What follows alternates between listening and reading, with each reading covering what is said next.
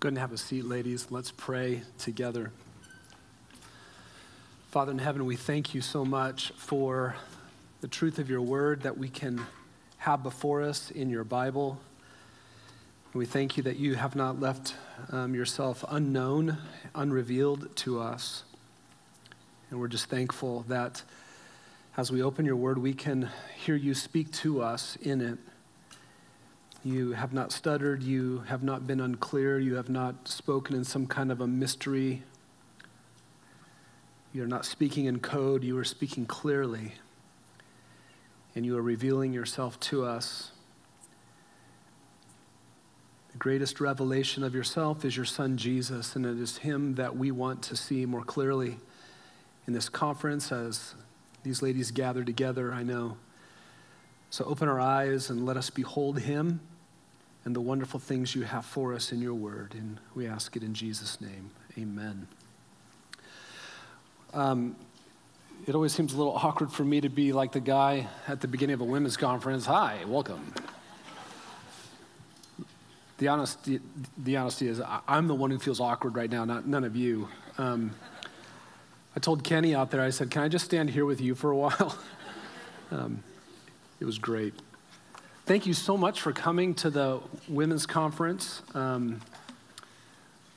Trust that this will be a great time for you. If you're visiting, we're especially glad that you have joined along and come with whomever you've come with and you accepted the invitation, and trust that you'll find lots and lots of just good hospitality, taking care of you, people here with open hearts and open hands ready to serve you in any way that they can. It's really a privilege to be able to be with you tonight. Cameron Dodd will be speaking all day tomorrow and batting cleanup, fixing whatever doesn't go right here tonight. But it's good to be with you, and especially to talk about this great topic of just suffering, but enduring suffering and doing it with joy. So if you have your notebook, you can go ahead and open it up to session 1. And what I really hope to accomplish with you tonight, Lord willing, is I want you to see from God's word that suffering is not an accident. Okay, suffering is not an accident in this world. Suffering is not an uncontrollable rogue element on the loose in the world. And suffering is not an afterthought in God's mind. Rather, you're going to see that suffering is a first thought in God's mind. That suffering is indeed God's plan for you and for me, but most of all, first of all, it's his plan for himself. For himself. Suffering is a centerpiece in his plan to bring glory to himself and to bring good to you. Think about it. Where does your best good come from as a believer in Jesus Christ? It comes from the worst suffering that ever took place. Your best good comes from the worst suffering that ever took place in human history. You and I would have never written a story that way. We just wouldn't. But that's God's story for us. God had in his own mind suffering, his own suffering, before the human race ever experienced suffering. He had in his mind his own suffering before any human ever suffered.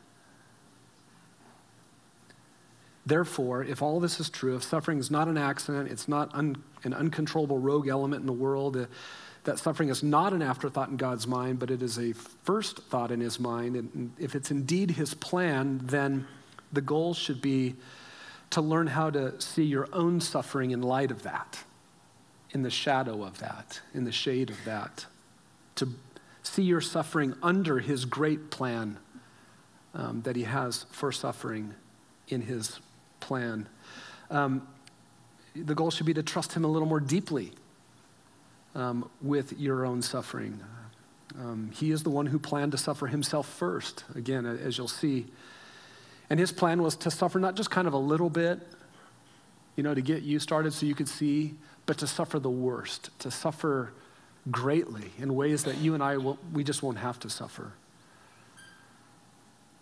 And if it was his plan to do it first, and there is in his plan room for you to suffer, you can trust him. You can trust him.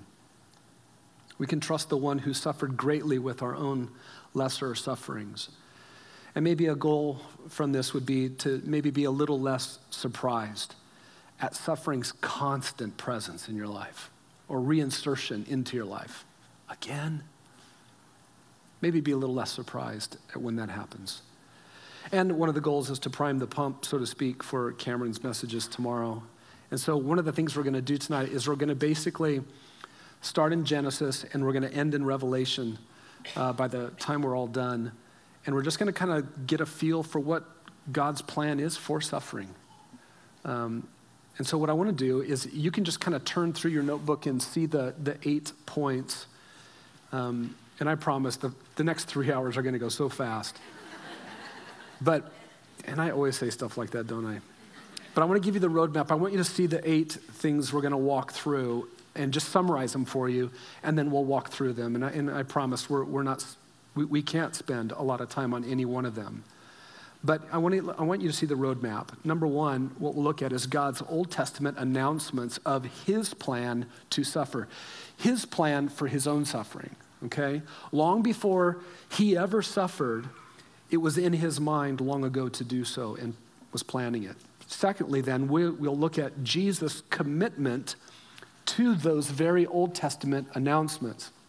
Jesus knew those announcements in the Old Testament, and he was resolutely committed to them. Thirdly, then, we'll look and see that Jesus actually added his own announcements of his impending suffering to those prior announcements. And he hasn't even suffered yet. But I'm just wanting you to see that the Bible is just relentless in saying, God is going to suffer, God is going to suffer, God is going to suffer. And Jesus is saying, it has to be fulfilled this way. Can it not happen this way? It must happen this way. And here's how it's going to happen. I will be scourged, I will be mocked, I will be crucified, I will die. And then Numbers 4 and 5, we'll just do a brief survey of his actual suffering. He suffered before he ever was on trial and went to the cross, and then he suffered, obviously, in his trial and at the cross. We'll then look at number 6, the apostles' affirmations of God's Old Testament plan for Christ's suffering. Boy, they just could not get it when Jesus kept telling him what was going to happen, right? They really struggled to get that, but what a difference a resurrection made, and 40 days with the resurrected Jesus, correcting all of the wrong thinking. And then number 7, of course, for us, there are tremendous benefits from Christ's suffering.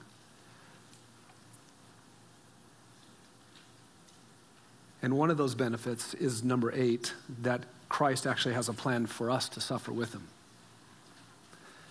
And so we kind of separate that one off on its own. It's interesting, suffering didn't end at his resurrection. But he said he has an example for us to follow. So here's how I want you to kind of think of session 1 notes. You've got a lot of stuff there. You can see how much I put in there. Really for you, it's a reference that you can go back to later. I wanted just to give you all of the scriptures that I had found, and certainly it's not all of them in the Bible, but I spent most of the time in the New Testament, as you can tell, in regards to Christ. But I want you to use it as a resource for later, for further study. Tonight, you may want to listen more than you try to write stuff down at points. And other points, you might want to try to scribble something down. If you miss it, don't worry about it. It's being recorded, and you can come back and look at it and re-listen later. There's going to be some times where I'm going to go so quickly you're not going to be able to turn to the Bible passages, and so you just might want to listen and go back and look at it on your own. So I'm going to turn the fire hose on now, okay? And so here we go. So turn to Genesis chapter 3, and let's talk about number 1, God's Old Testament announcements of his plan to suffer. Here's the very first one. Adam and Eve have fallen in the garden in sin. They are hiding from God. God drags them out into the open along with the serpent, and he is rebuking them and also giving promises. And Genesis 3:15 is often called the first preaching of the gospel in your Bible. And this is what God says to the serpent. The seed of the woman shall crush you, he says to the serpent, on the head. And you, serpent, shall bruise him, the seed of the woman, on the heel. And what we know transpires from here is that Yahweh will actually take on flesh. The God of the Old Testament, God specifically revealed to Israel as their covenant God, the one who keeps his promises, Yahweh, will take on flesh. He will be the seed of the woman. And God determines here at the very beginning of your Bible that he will be bruisable. You ever thought of it that way? He will be bruisable, but not defeatable. God says he himself will be struck. He will receive a blow from the devil.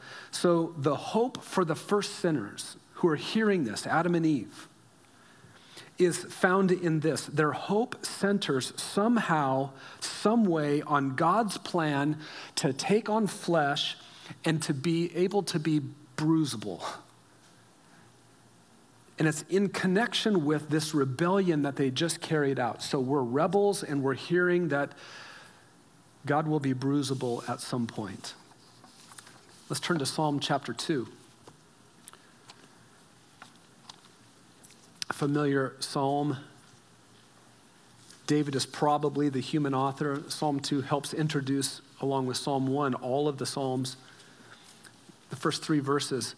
Why are the nations in an uproar, and the peoples devising a vain thing? The kings of the earth take their stand, and the rulers take counsel together against Yahweh and against his anointed, against his Messiah, saying, let us tear their fetters apart and cast away their cords from us. So Messiah is going to actually suffer the rebellion and the treason that the nations perpetrate against him one day.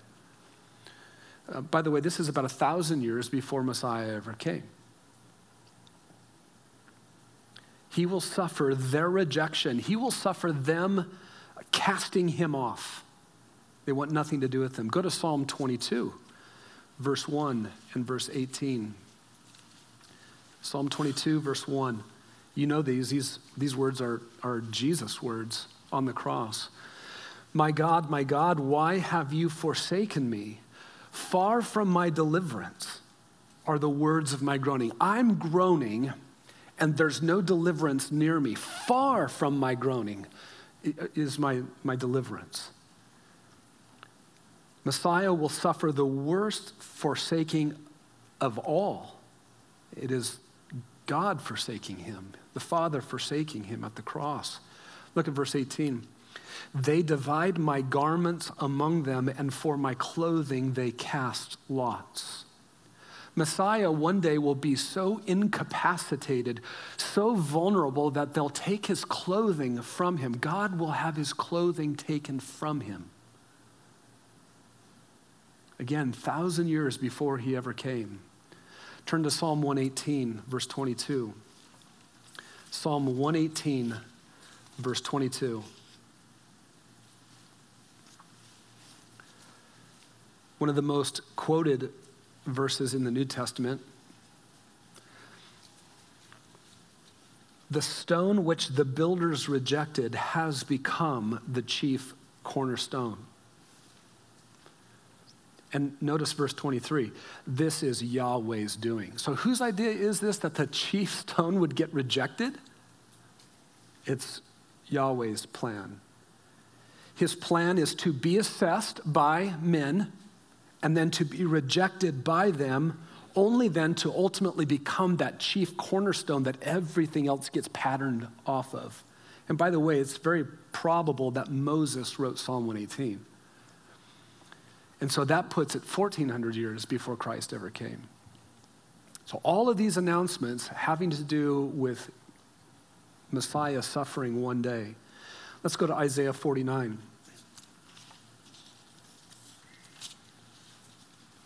Verses 5 to 7. And now says Yahweh, who formed me from the womb to be his servant, to bring Jacob back to him so that Israel might be gathered to him, for I am honored in the sight of Yahweh, and my God is my strength. Okay, so understand, Yahweh is speaking to his servant. And what's clear now is that this servant is not Jacob or Israel, the servant of God, but it's a different servant. It's the servant who's going to help bring Jacob back to Yahweh. And so this is Yahweh's servant with a capital S. And then Yahweh says, it is too small a thing that you should be my servant to raise up the tribes of Jacob and to restore the preserved ones of Israel.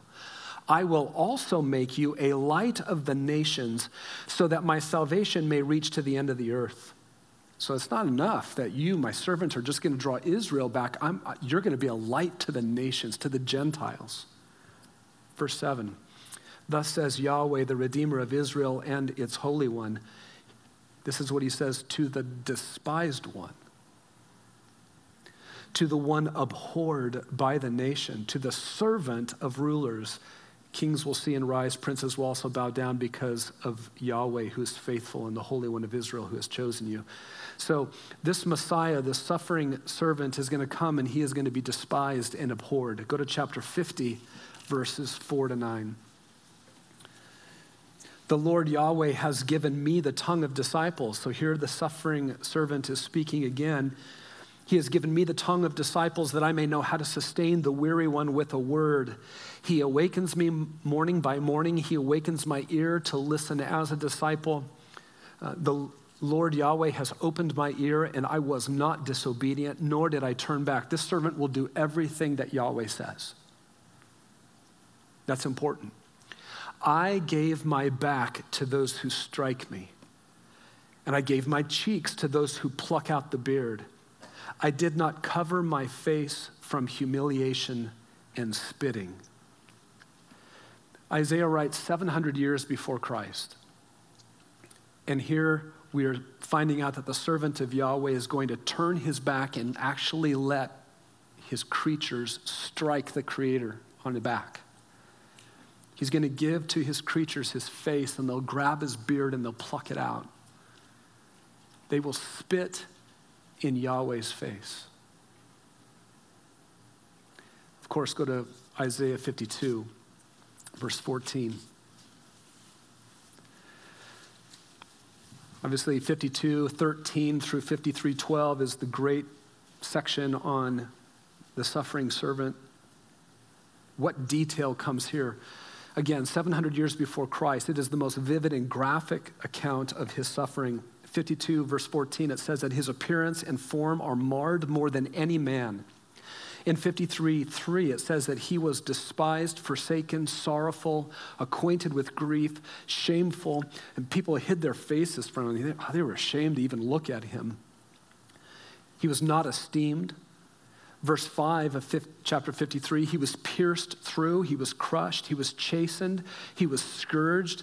Verse 7, he was oppressed, afflicted, and slaughtered like a lamb. 53:8, he was taken away in judgment. He was cut off from the land of the living. He received the stroke that was due Israel. If anybody deserved to be smacked, it was Israel, but he received that stroke. 53:10, he was put to grief. 53:11, he experienced anguish of soul. 53:12, he poured out himself to death. 700 years before he ever came, we are told of this kind of suffering. Go to Zechariah chapter 12. This is a parallel kind of passage and prophecy with Isaiah. This is 500 years before Christ. Zechariah was a prophet after the deportations of Israel and Judah into Babylon. Zechariah 12:10, I will pour out on the house of David and on the inhabitants of Jerusalem the spirit of grace and of supplication, so that they will look on me whom they have pierced, and they will mourn for him as one mourns for an only son, and they will weep bitterly over him like the bitter weeping over a firstborn. We did this to him. And note it, this is just really interesting. Yahweh says, they will look on me whom they have pierced. So who's the one getting pierced? It's God. It's Yahweh. And they will mourn for, he doesn't say me, but him. So Yahweh will be him in the flesh, the second member of the Godhead. And they'll mourn for him, thinking we really did this to our Savior, our Messiah. Go to chapter 13, verse 7.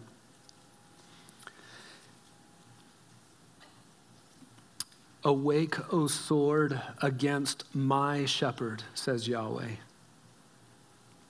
and against the man, my associate, declares Yahweh of hosts. Strike the shepherd, that the sheep may be scattered, and I will turn my hand against the little ones. Again, 500 years before Christ, the sword will be awakened against Yahweh's shepherd, and he will be struck. And the sheep will scatter. And that is exactly what happened in the garden. Now, go to the New Testament. I want you to see 1 Peter chapter 1, verses 10 to 13. This is so great, so amazing. 1 Peter 1, 10 to 13. See, you're frustrated because you're like, I was writing something down and now you're telling me to turn. Just deal with it, okay? It's a small form of suffering you'll have to endure for the next bit of time. 1 Peter chapter 1, verse 10. Here's what Peter says. As to this salvation, the prophets, the ones that we were just all looking at, the prophets who prophesied of the grace that would come to you, he's writing to the church, to you believers, they made careful searches and inquiries. What were they interested in? Verse 11, they were seeking to know, what person is this? And what time is this? When is this going to take place? That the Spirit of Christ within them was indicating as the Spirit predicted what? The sufferings of Messiah, of Christ, and the glories to follow. So what was Zechariah doing? What was Isaiah doing? What was Moses doing? What was David doing? What were they doing as they were writing these things? Who is this and when? There's nothing in there about, we're really confused. We're not really sure what you meant. What did you mean? No, they knew that it was going to be Messiah, and they knew it was coming. They just didn't know when, and they knew it was all about suffering. Did God make himself clear in these Old Testament announcements about him suffering? Absolutely. Indeed, he did. Now understand this as we finish up number 1. This is not merely God announcing that suffering in general will have a general place out there in the world of men. Rather, don't miss this. God is announcing from the earliest days that he himself plans to suffer. That he will take on in himself excruciating, humiliating suffering unto death as a man, and it's somehow in connection with transgression and sin and rebellion. So the God who created everything created the stage that he would get on which he would display his own suffering, and he's announcing it thousands of years before it ever happened. Okay? Number 2. Jesus' commitment to those very Old Testament announcements. That's the point. Yahweh comes in the flesh. He takes on flesh in Jesus of Nazareth. The seed of the woman has come. Back in Genesis 3:15, that seed of the woman.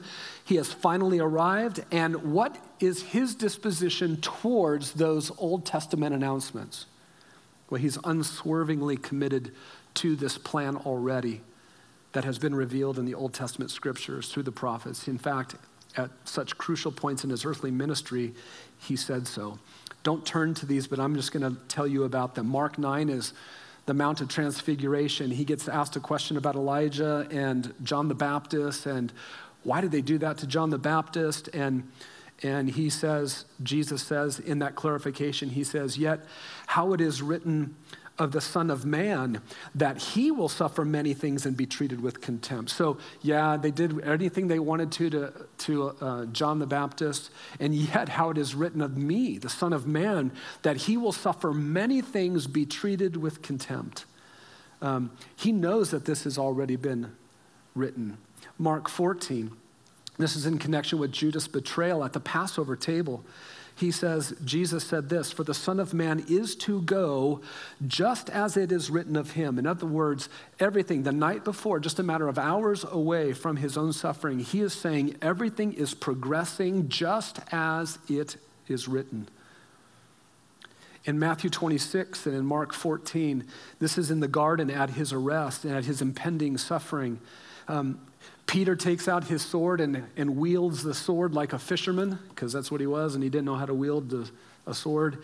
Takes the ear off one of the servants, and Jesus says, how then will the scriptures be fulfilled which say it must happen this way? So what is he doing even in the garden? He's protecting the plan from his own disciple. It's amazing.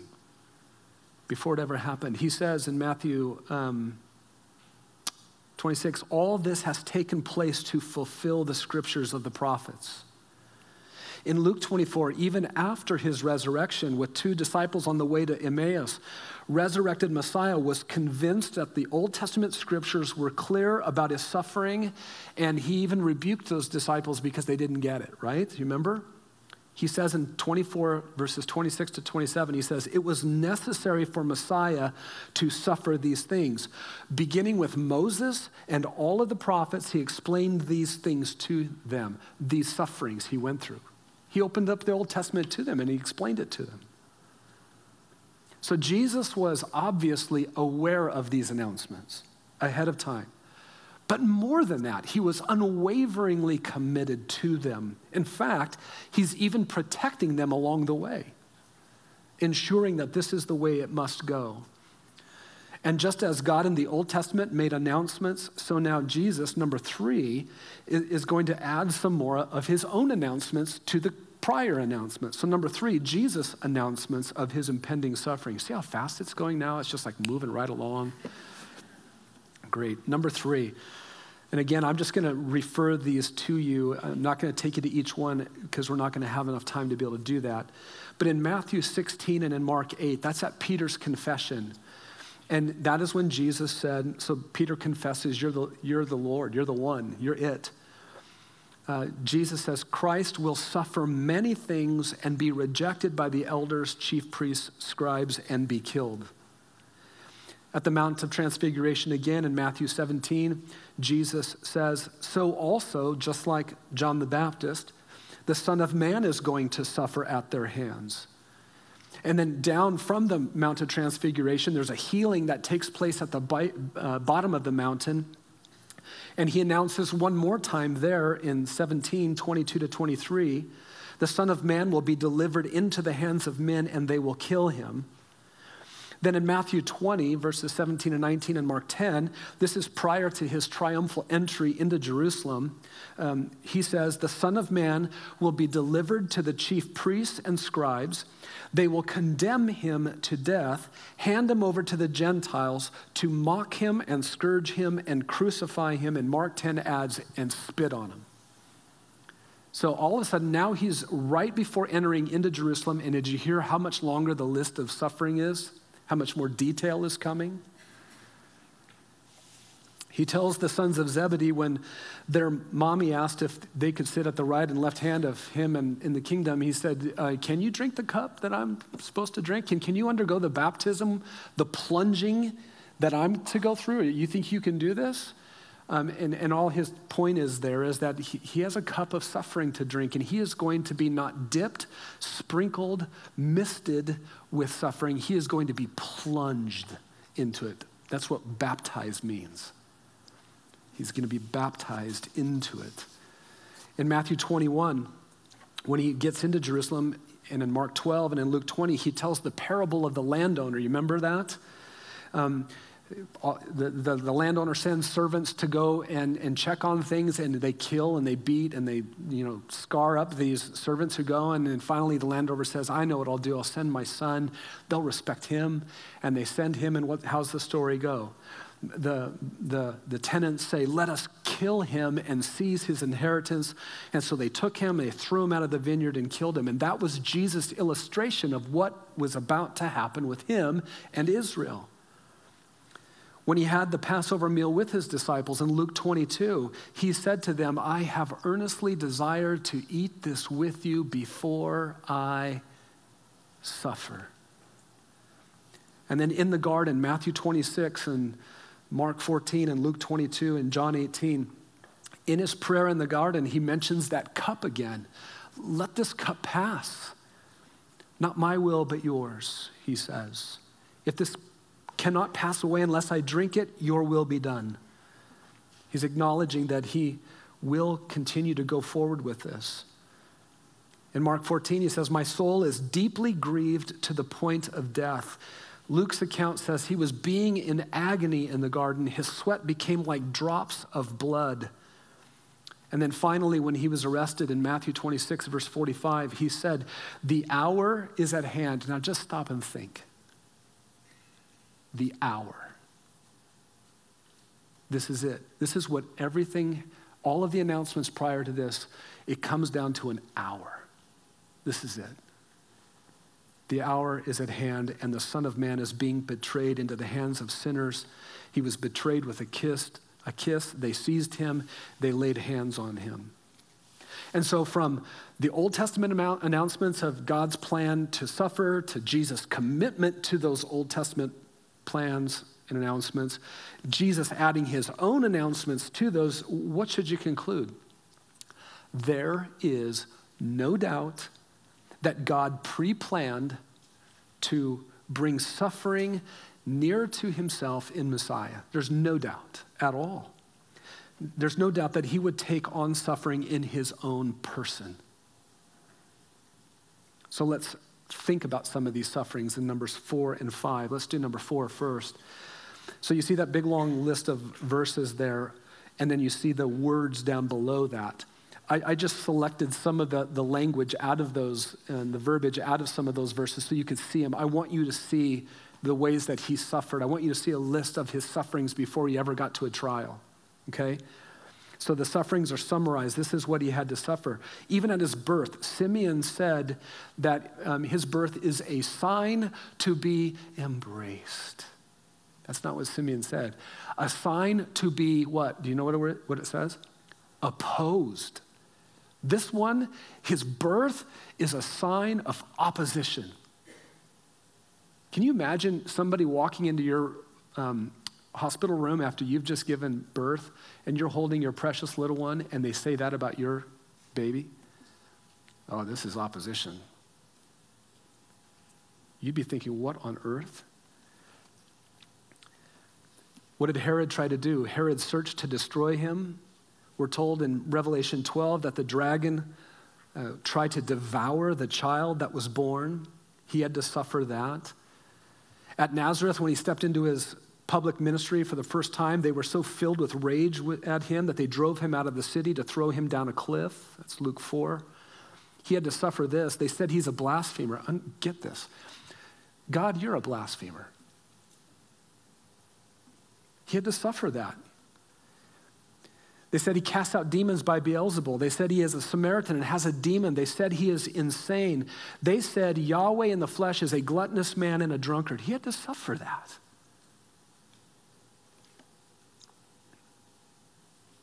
They said his testimony is not true. God, you're not telling the truth. Of course, they didn't acknowledge him as God. That's the whole point. The Son of Man said he had nowhere to lay his head. God, who made everything, had no place. He had no home. They falsely accused him. They tested him maliciously. They conspired to destroy him. They tried to trap him. They dishonored him. They said he has lost his senses. They were not believing him. He had to suffer that.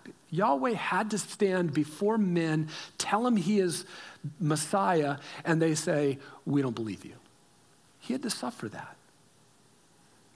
They sought to seize him. They watched and spied on him to catch him. They wanted to seize him by stealth and kill him. They were very hostile toward him. They plotted against him. They were persecuting Jesus. They hated him without a cause. They picked up stones to stone him. Judas planned to betray him to the religious leadership. His soul was deeply grieved to the point of death. His soul was troubled. He was troubled in spirit. All before he ever was on trial. That was his life. Number 5, Jesus suffering at his trial and cross. This is what you know. This is where our gospel is centered. These are the gospel accounts of his sufferings at his trial and cross, and so I'll summarize them for you in the little paragraph below that. This is what he had to suffer. They accused him of blasphemy. They spat in his face. He received slaps in the face from the religious leaders. They beat him with their fists. They accused him harshly. They bound him. They delivered him to Pilate. They handed him over for envy. He had to suffer that. They yelled, "Crucify him." They scourged him, so he gave his back to them, right? They crowned him with thorns. They mocked him with a purple robe, bowing down before him. He had to suffer that. He's God.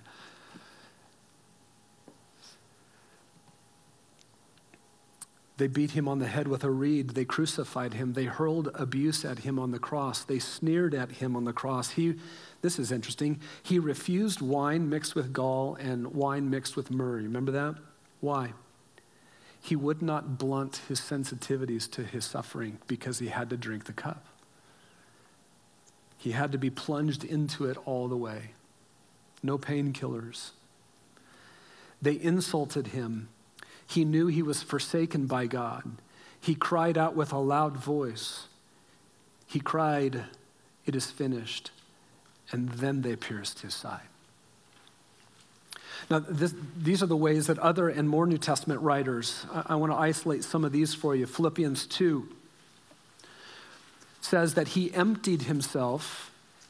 He humbled himself. Now listen to this. He humbled himself by becoming obedient to the point of death, even death on a cross. Obedient to what? What was he having to obey? You know, all of those Old Testament announcements that he was going to suffer. He had to obey them. And so he was obedient to death, all the way to death. He did it. The Father's long-determined plan for the Son to suffer had to be obeyed. The hour had come, and he obeyed that plan to death. Hebrews chapter 2, verses 9 and 10, he was made a little lower than the angels, and because of the sufferings of death, he was crowned with glory and honor. The suffering of death. He tasted death for us. The author of our salvation was perfected through sufferings. I don't know if that's ever bothered you. You don't need to be bothered by that. He was completed through his sufferings. He was brought to completion through sufferings. We'll talk about that more in just a moment. Hebrews 5, he offered up both prayers and supplications with loud crying and tears. He was a man who was suffering. He cried to the one able to save him from death, and he was heard because of his piety. He learned obedience from the things which he suffered. Listen, he had to obey the plan, and he learned obedience through his sufferings. Hebrews 12, for the joy set before him, he endured the cross and despised the shame. The cross and shame, what suffering he went through. And he sat down and he endured such hostility by sinners against himself. Cross, shame, hostility. And in Revelation 1:7, he is coming with the clouds, and every eye will see him, even those who pierced him will see him, and all the tribes will mourn over him. So think on this. The Son was complete. The Son was perfected in all that he was and did when? when he suffered to death. Without the seed of the woman suffering, without Yahweh in the flesh suffering, the second member of the Godhead was still God. It's not an issue of he's not complete as God. He was still God, but he was not yet complete in his role to suffer. Do you understand that? Until he obeyed to death and learned obedience from suffering. He didn't need to learn to obey because there was something about just being obedient that he needed to figure out. He needed to be obedient to the announcements in the Old Testament that he must be the sin bearer and suffer greatly. Think about it this way. To be the second member of the Godhead, but not suffer according to all of those announcements, that's not the complete picture, is it, of who that Yahweh in the flesh is? When is it the complete picture of who he is? When he suffers. And so he was perfected in that. And that's what the word means. It means complete. And it's not to imply that he was somehow incomplete in his being. He was God. But in his role, it wasn't complete until when? Until he suffered.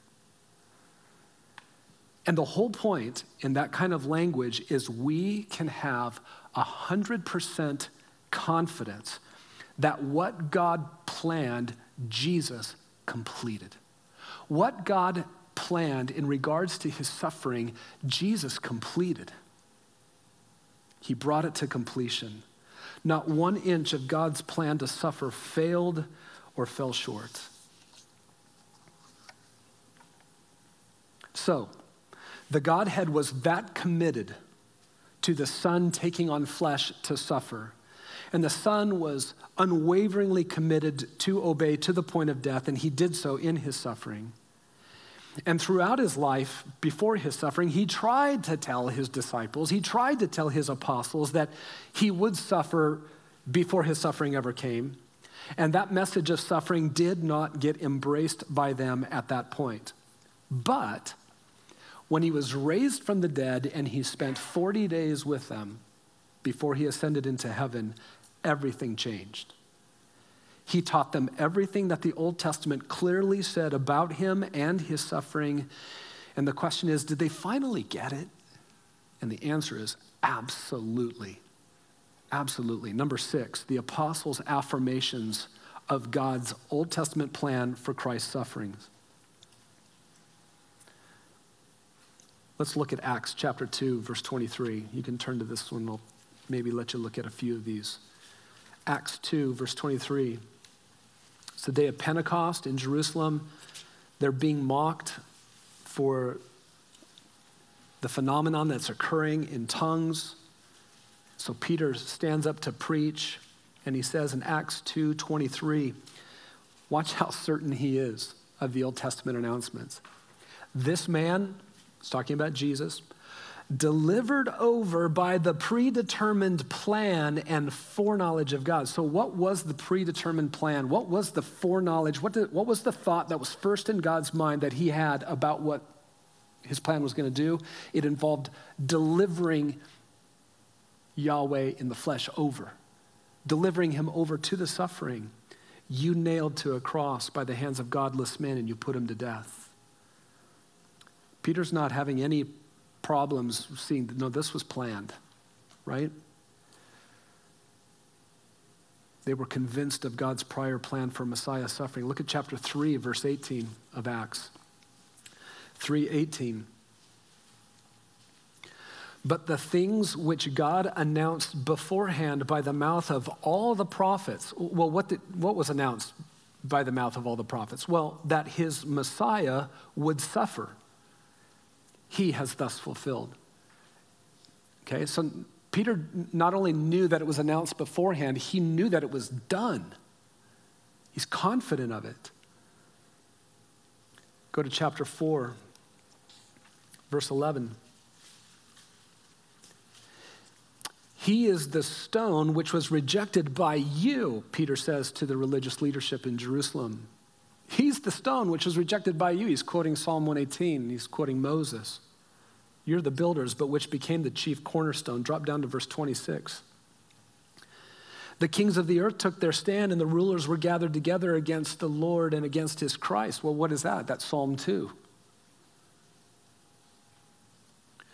For truly in the city that were gathered together against your holy servant, this is his prayer to God after they were released. So he's praying this. For truly in the city that were gathered together against your holy servant Jesus, whom you, Father, anointed, both Herod and Pontius Pilate. Okay, so there's a king and there's a governor. There's the rulers of Psalm 2. And the peoples of Israel to do whatever your hand and your purpose predestined to occur. This was all God's plan for this to take place. Psalm 118, Psalm 2 were fulfilled in Christ. What God planned before is done. Listen, Christ's suffering was not a mystery that is now all of a sudden revealed by the apostles. His suffering is not a mystery. It was clear.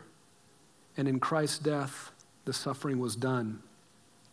In Acts 13, 27 and verses 27 and 29, the Jerusalem rulers, Paul says, recognizing neither him nor the utterances of the prophets, fulfilled these by condemning him. So the way to fulfill the scriptures was by condemning Messiah, and they did that. And I don't love it. I think it's very interesting. They fulfilled those scriptures not by understanding it and obeying it and being faithful to it. They fulfilled it not even recognizing it.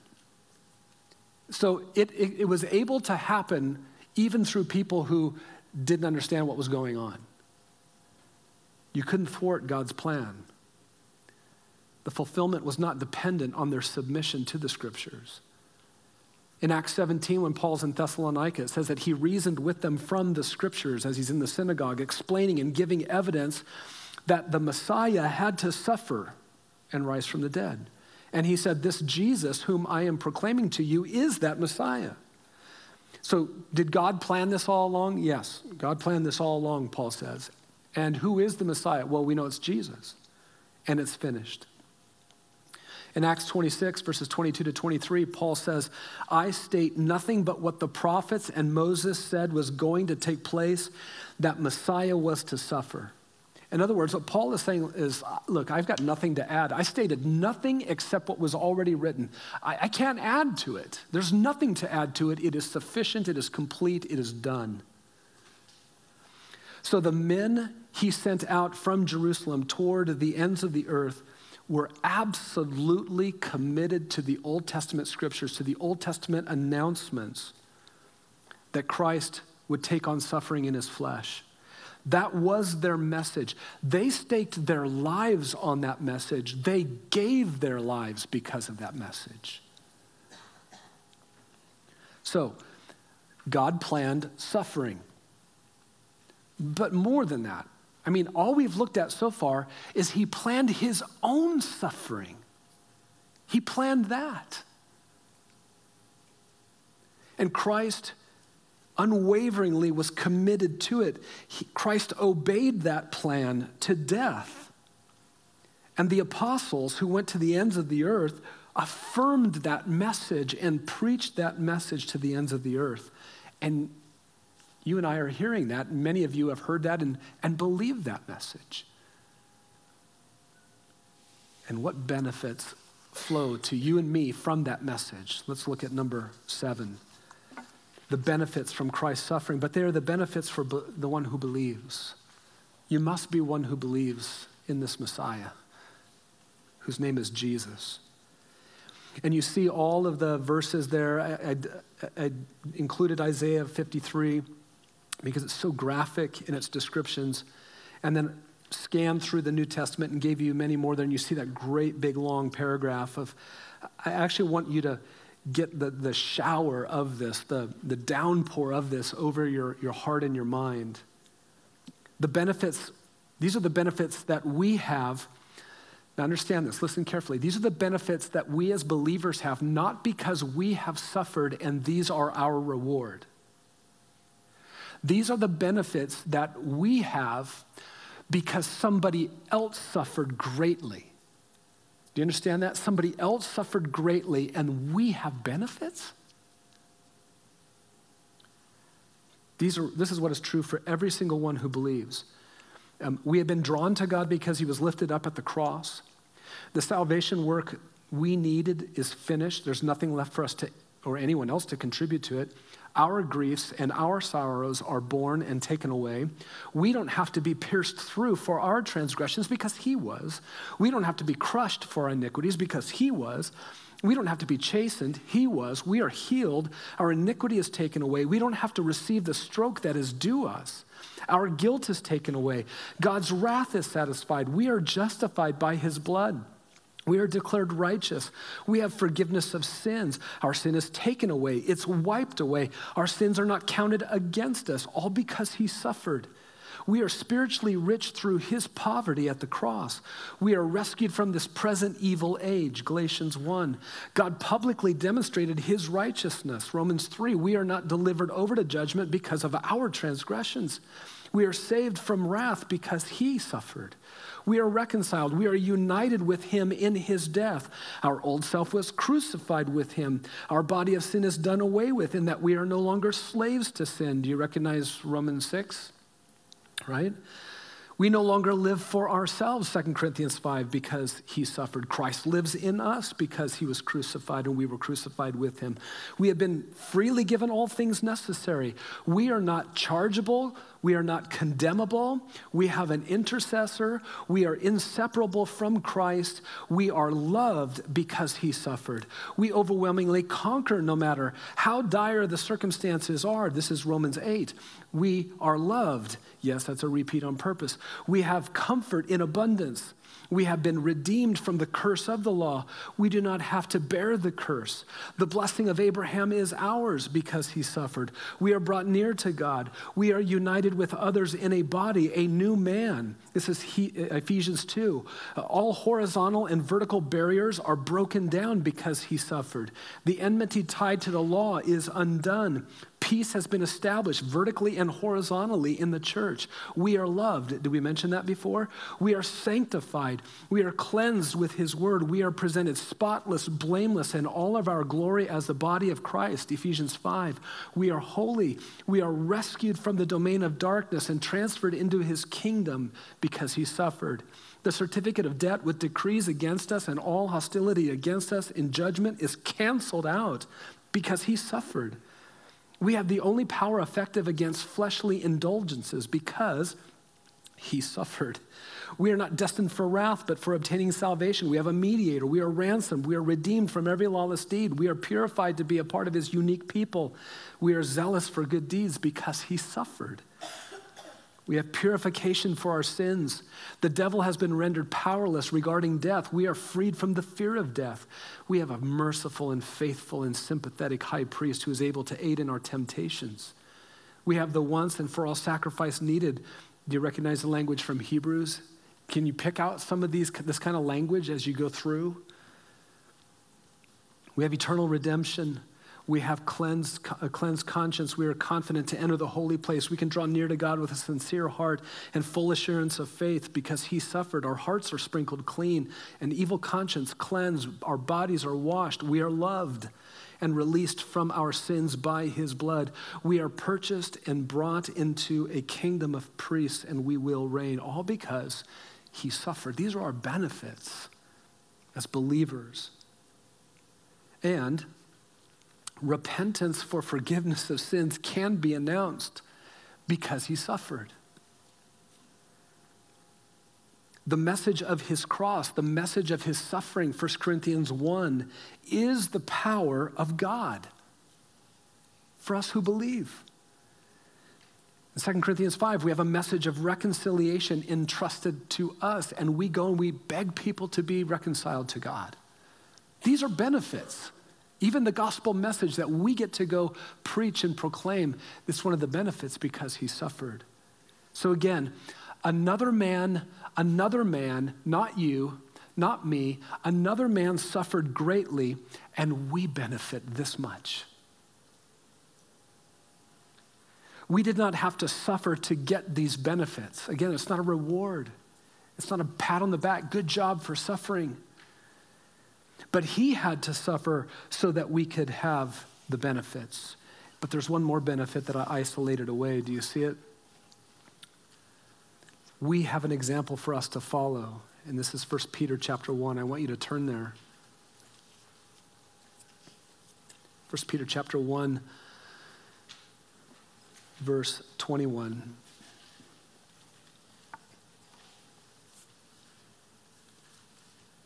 No, it's 2:21. I'm sorry. You knew that, didn't you? You're like, he's not right.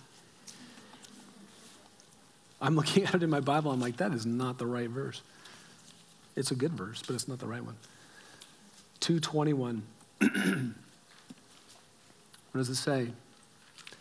For you have been called for this purpose, since Christ also suffered for you, leaving you an example for you to follow in his steps. Suffering is going to continue even though Christ's suffering fulfilled everything of his suffering that he was supposed to obey. Suffering is going to continue for me and for you if you're a believer. Suffering is going to continue on in me and in you if you're a believer. The benefits that come from his suffering are a part of his plan, right? And nobody here disagrees with that or has any problem with that. But our suffering is also one of the benefits that comes from his suffering.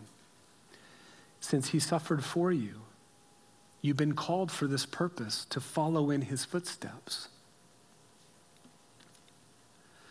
All tears and all mourning and all suffering and all loss and all pain did not immediately terminate throughout all of the human race and throughout all of the world when Jesus completed his own suffering at the cross and was raised from the dead.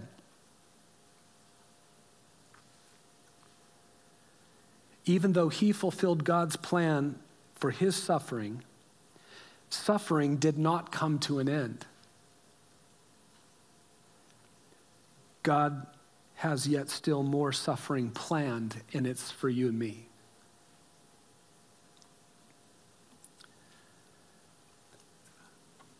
I want the benefits of his suffering.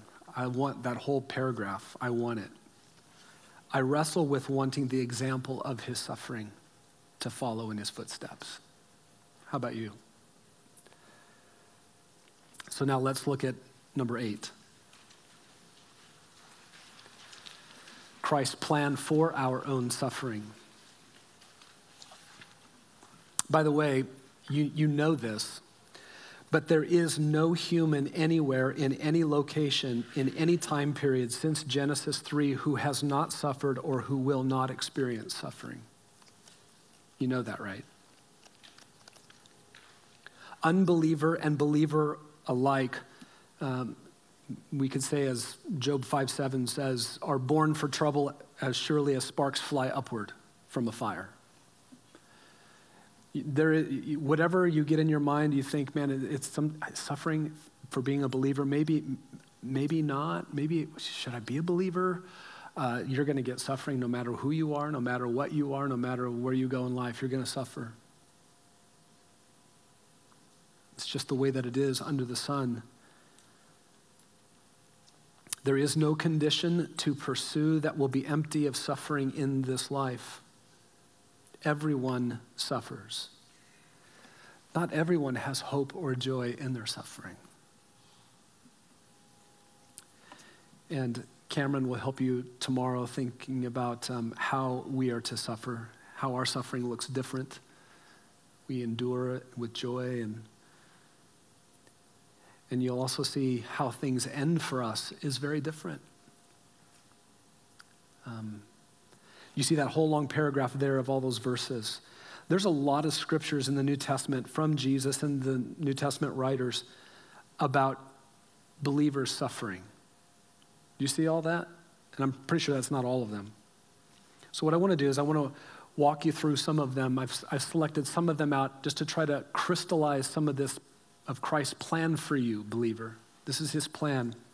In the first one, Matthew 10 and Luke 12, Jesus said, I did not come to bring peace, but I came to bring a sword, to bring division that would result in a father turning a son into the authorities and a son turning a parent into authorities, and suffering would come because family members would turn. And he said, I came to do that.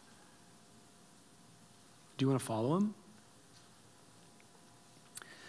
In Matthew 10 and Acts 18, but especially in Matthew 10, Jesus said, I send you out as sheep in the midst of wolves. Jesus said that. Jesus said that. You're going to get bit sometimes. He's not sending us into an awards assembly, right? But into wolves. In Matthew 5 and Matthew 10 and Mark 13, etc., Jesus over and over said, we suffer because of his name, because of him. And when is he saying these things?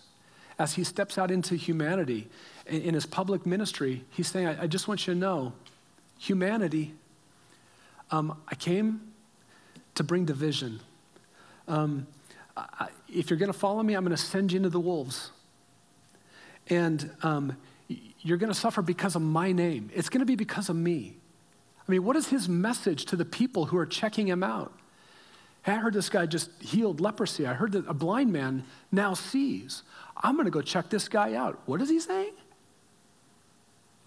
Over and over and over and over. John 15, he tells his disciples on the last night that they are hated as Jesus was hated. We're hated because Jesus was hated. In Matthew 10 and in Mark 8 and Luke 9, Jesus calls us to take up your Disneyland pass, right? Take up your Disneyland pass and follow me. I mean, you can all skip into the magical kingdom together. That's not what he says. What does he say? A cross, an implement of excruciating pain and suffering. I kind of feel like a Disneyland pass is the same thing, but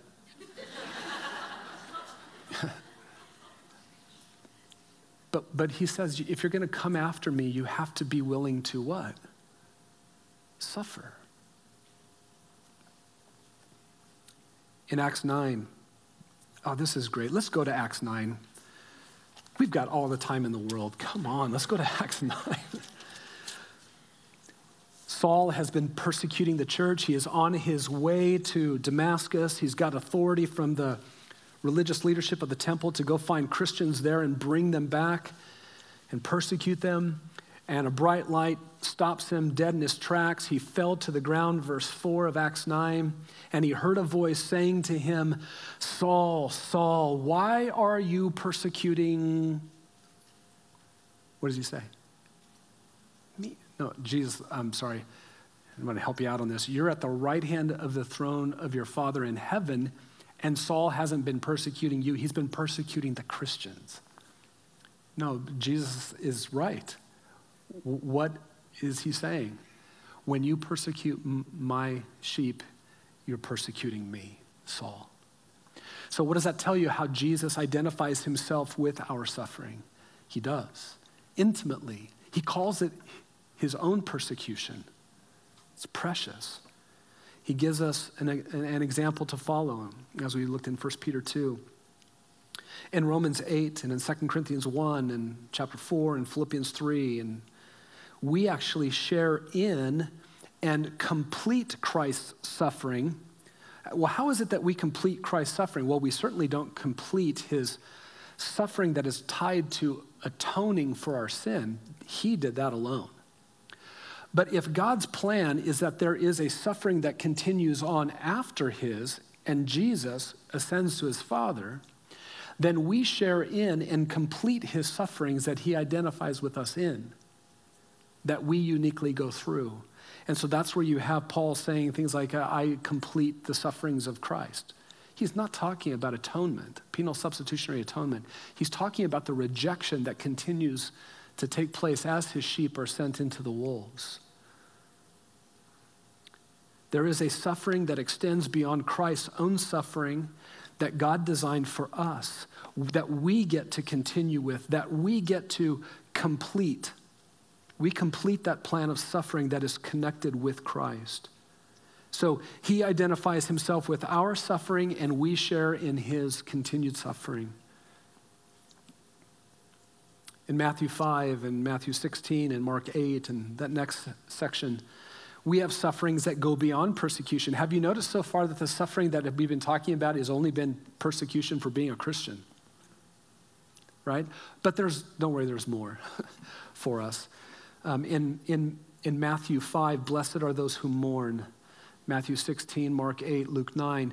If you're going to come after me, you must lose your life. You have to lose the life that you've made for yourself apart from Christ. No doubt there's going to be some loss and some sadness in some of that. A sadness you will not regret. Some of us will go through shipwrecks, maybe even 3 times like Paul. Romans 5, there are tribulations, those things that just press on you and squeeze you. Romans 8, there's distress, persecution, famine, nakedness, peril, sword. 1 Corinthians 4, Paul was hungry, thirsty, poorly clothed, roughly treated, homeless. He toiled, was reviled and slandered. The outer man just decays from momentary light affliction. 2 Corinthians 6, there are hardships, imprisonments, tumults, sleeplessness. 2 Corinthians 7, there are fears within that even the Apostle Paul had, being depressed. 2 Corinthians 11, we're beaten. They're natural dangers of rivers. Paul had to cross rivers. There were robbers. There were urban dangers, wilderness dangers, just the concern for churches that weighed on him. In 2 Corinthians 12, he had a thorn in the flesh, some kind of a malady, a physical malady. In Philippians 2, Epaphroditus was sick to the point of death for the gospel ministry. Paul says in Philippians 4:12, he knew how to get along in humble means. I bet there was some suffering with that. In James 1 and 1 Peter 1, we are distressed by various kinds of trials, all kinds of them. But, and here's the big but. Matthew 5. There's blessing and joy in our sufferings. Blessed are those who mourn. Why? What does it say? If you're going to suffer for Christ's sake, that's really good news about you. That's really good news about you. Because you're not of the world then. The world hates Christ. The world hates the ones that are not of its own. And it's just really good news about you when you suffer for Christ. There's blessing in it. There's joy in it. Consider it all joy when you encounter various trials. Cameron will address that, I know, tomorrow. Also, we are to take courage in. This is Matthew 24. This is all of the language that Jesus gives and the apostles give to believers. We are to take courage in our sufferings. We are to entrust ourselves to God in our sufferings. We are to endure suffering, persevere suffering, overcome in our suffering. That's the kind of language that is used. This is what makes us different. What makes us different as we suffer? Well, we're blessed. We have joy. We endure.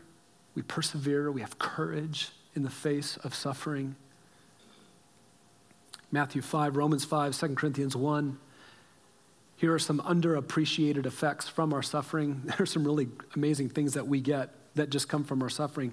In Matthew 5, we prove our sonship under the Father when we love our enemies. And love your enemies, and so prove that you are sons of your Father who's in heaven. So when you love the people that are making you suffer, you're proving sonship. You're proving that you're not of the world. This is a blessing. 2 Corinthians 1, we are able to comfort others with the comfort that we've received. 2 Corinthians 4, we get an eternal weight of glory that is produced in us from momentary light afflictions. 2 Corinthians 12, Paul was kept from exalting himself by being given that thorn in the flesh. So one of the things that God will do sometimes is he'll afflict you so you don't become arrogant or don't become prideful. That's a really good thing. It's an underappreciated effect from suffering. Paul says in Philippians 1, that his imprisonment brought about greater progress of the gospel. Can you imagine that? Can you imagine suffering, and from your own suffering, the gospel spreads even more and people have more courage to speak because you're suffering? That's an underappreciated effect when we suffer. We get our faith tested and it produces endurance and it completes our faith and it produces praise and glory at the coming of Christ. 1 Peter 4 says that the one who has suffered in the flesh ceased from sin. There's mortification of sin going on in your life, a sanctification process that God achieves when you suffer. And 1 Peter 5, let's look at 1 Peter 5. I want you to see this. And I promise we are getting close here. 1 Peter 5, 9.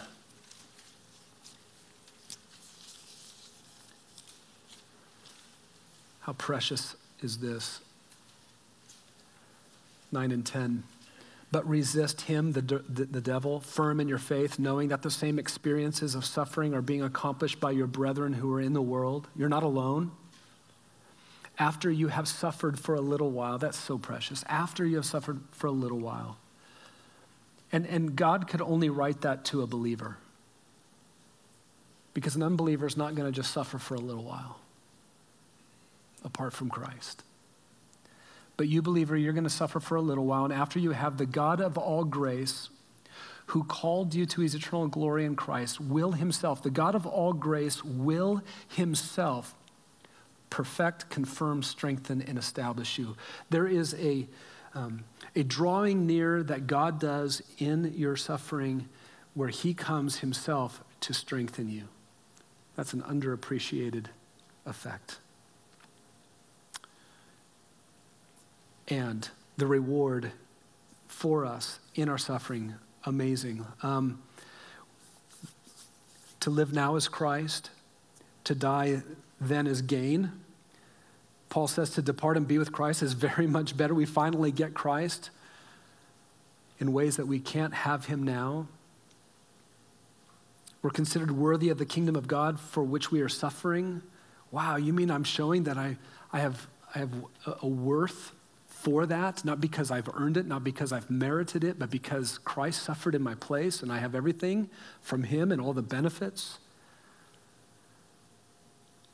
Revelation 6, those who suffered according to and were persecuted to death were given a white robe and they were told to rest in the presence of God. In Revelation chapter 7, they are before the throne and they serve him night and day. And he spreads his tabernacle over them, and they're not hungry anymore, and they're not thirsty anymore, and they're not scorched by the sun anymore, and they have their shepherd, and he leads them to springs of water of eternal life, and he wipes away every tear from their eye. In Revelation 14, the writer says, blessed are those who die in Christ. From here on out, they will have rest from their labors. A day is coming when you'll rest in ways that you just can't rest now. Revelation 20, the ones who have died in Christ, suffered for him, will come alive and reign with him in his kingdom. And the second death has no power over them, and they are priests of God with him. Some pretty amazing rewards for us. And let's look at the one last one here, Revelation 21. Turn there with me. I want you to see this one. Revelation 21, verse 3.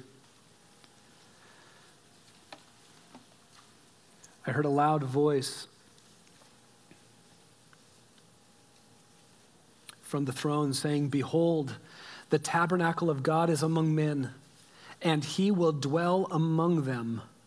And they shall be his people, and God himself will be among them. He wanted to say it twice. God will be among them, and God himself will be among them. And look at this, verse 4. He will wipe away every tear from their eyes, and there will no longer be any death, and there will no longer be any mourning or crying or pain. The first things have passed away. The first things have passed away. And what are those first things? It's the sufferings that have been planned by God, not just for himself, but for his people. Those first things have passed away when we are finally with him. So if you want to look at your outline, numbers 1 through 8, you could draw a line up all of those, and off to the side you could write first things. And now you need to write number 9, because I wasn't smart enough to get all the way to there. But you could write number 9 and put the end of suffering.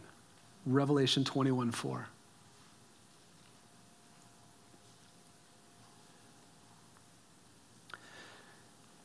Jesus spent tons of his time out in his ministry telling people, if you're going to follow me, you're going to suffer. If you're going to follow me, you're going to suffer. One simply should not follow Christ until and unless she is aware of his plan for suffering and is willing to embrace it personally. And all of it, the sobering parts of that, but also the blessings that come with suffering in his footsteps. Great, indescribable blessing and joy and reward that is ours when we overcome in our sufferings. But the eyes of a sinner have to be opened. The scales have to fall off, and the eyes have to be opened, don't they? To see that the loss of self, the loss of sin, the loss of the world is worth losing, and gaining the worth and the beauty of Jesus Christ, that it'd be more desirable even if I had to die for it. Something completely, radically has to be altered in the mind and in the heart. You must be born again. Turn back to Revelation 12, verse 11. Here it is. And they overcame him because of the blood of the Lamb and because of the word of their testimony, and they did not love their life even when faced with death. What has to happen that you would not even love your life if you were faced with death and you'd say, yeah, I'd rather gain Christ? You have to have your eyes opened to see him and what he accomplished in his own suffering and resurrection. I pray that that's the case for each of you. So let me take you back to the goals at the beginning. Your suffering is not an accident, believer. Your suffering is not an uncontrollable rogue element on the loose in the world. Your suffering is not an afterthought in God's mind. And your suffering is not unique to you and unfamiliar to God, like he has no idea what you're going through, right? He does. Your suffering is not first and worst. Your suffering is second and a privilege.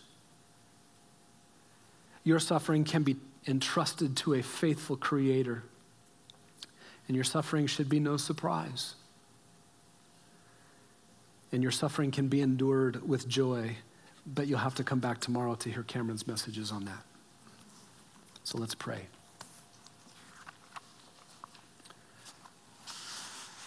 Father, these are undeniably clear words from your Bible, from front to back, about suffering.